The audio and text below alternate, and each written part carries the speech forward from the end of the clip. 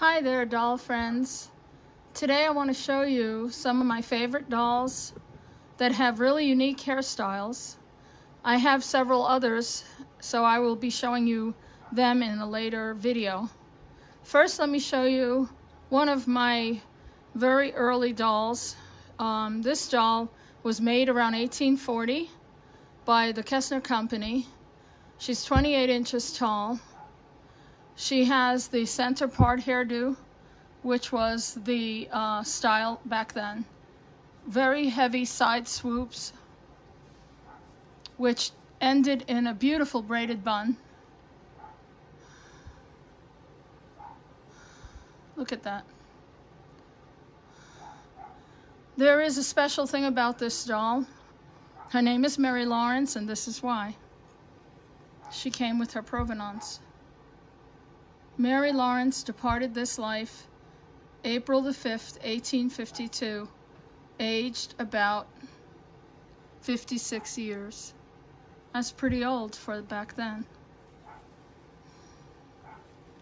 Anyway, I got her on a different body that was damaged, which is another thing I wanted to talk to doll people about, is that don't be afraid that if you have a doll that has, damages, her body's broken up, her arm is broken or her leg is broken.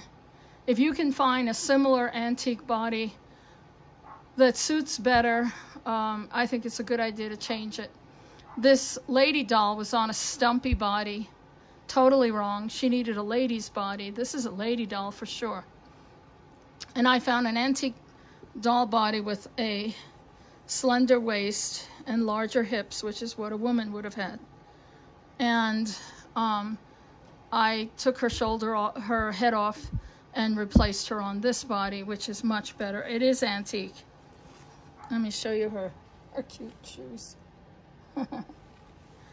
And she has an old Civil War little purse of silk that I found. The name says Isabel, which is Spanish for Elizabeth, my sister's name. And the next doll here is the first doll my husband bought for me for Christmas almost 20 years ago. And look at the beautiful, heavily stroked brow line, brown eyes. Of course, she has lots of jewelry. She's my doll. I put a lot of jewelry on all my girls. This dress was made for her. It is a really heavy square shoulder plate. It's jutting out of her jacket. It's because of the stand. But I had a friend recreate a dress for her, and I put the antique buttons. And let me turn her around so you can see how beautiful her hair is. She has an awesome, awesome side swooping hairstyle as well with the braided bun. She's also 28 inches tall. Here's another example of a very unusual hairstyle. This is another lady doll, heavily stroked brows, 1840. Look at the side of her face. And then notice, this is what they call a waterfall hairstyle. Try to get up close. Look at that. It's just, she's so super cool. She's about 27 inches tall. And here is Miss Liberty, Lady Liberty. So-called referred to because of the coronet, the diadem in her hair that has a raspberry pink luster. Look at those heavy curls. Let me try to get close. Can you see that she has upper and lower lashes and multi-stroke brows? She also has molded earrings. I found her just as a head, and I put a body and dressed her. Look at that hairdo. That's another version of a waterfall. And notice that she has the ribbons that dangle down the side onto her shoulder plate.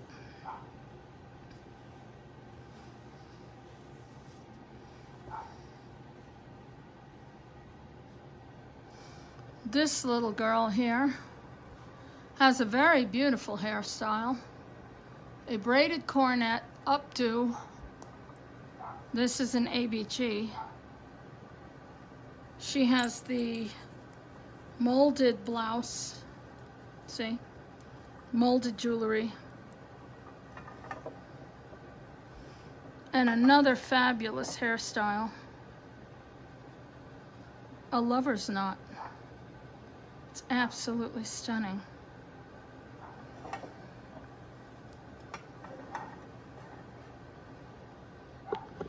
And I can show you some pictures of ladies back then. This is a very old daguerreotype. Notice all the jewelry, the lockets, the pins, and the center parted hairstyle. Kind of like Mary Lawrence.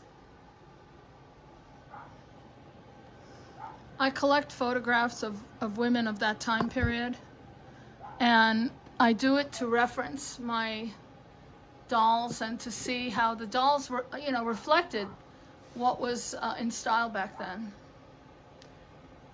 Anyway, I have lots more to show, but I can only do a few at a time because of my cabinet space.